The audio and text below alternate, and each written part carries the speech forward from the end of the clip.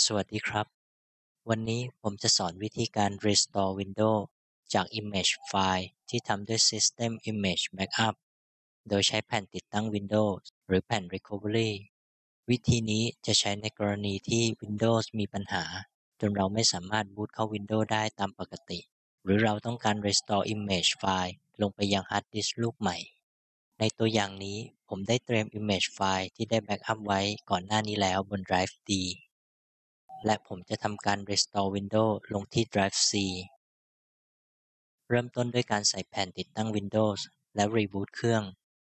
ถ้าเครื่องไม่บูตเข้าแผ่นติดตั้งคุณอาจจะต้องเช็คใน BIOS ว่ามีการตั้งค่าให้บูตระบบจาก DVD หรือยังโดยวิธีการในขั้นตอนนี้จะไม่เหมือนกันในเครื่องแต่ละรุ่นซึ่งผมจะไม่ขอลงรายละเอียดไว้ในวิดีโอนี้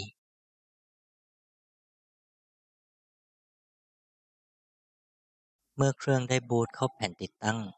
จะมีเวลาให้คุณประมาณ3วินาทีให้คุณกดปุ่มอะไรก็ได้เพื่อเริ่มบูตจากแผ่นติดตั้งหลังจากนั้นจะเข้าสู่หน้า Windows Setup ให้คลิก Next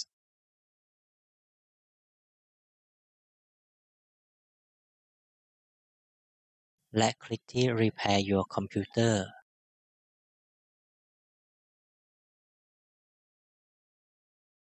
ต่อมาที่หน้า Choose an Option เลือก Troubleshoot เลือก Advanced Option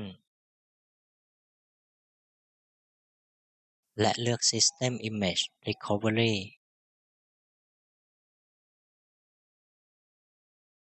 เลือก OS ที่ต้องการ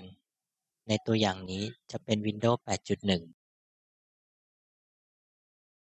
คุณสามารถเลือก Image ไฟล์ที่ได้ทำแบ็กอัพไว้ถ้ามีมากกว่า1ชุดในตัวอย่างนี้ให้เป็นค่าตั้งต้นคือเลือกแบ็กอัพจากที่ทำไว้ล่าสุดและคลิก Next ที่หน้านี้คุณสามารถเลือกให้ Format Disk ก่อนก็ได้และคลิก Next โปรแกรมจะแสดงข้อมูลอีกครั้งก่อนทำการ Restore ให้คลิก Finish และคลิก Yes เพื่อยืนยันเริ่มการ Restore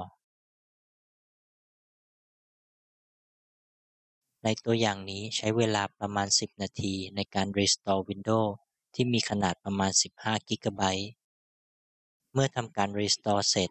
โปรแกรมก็จะ Reboot เข้า Windows ให้เอง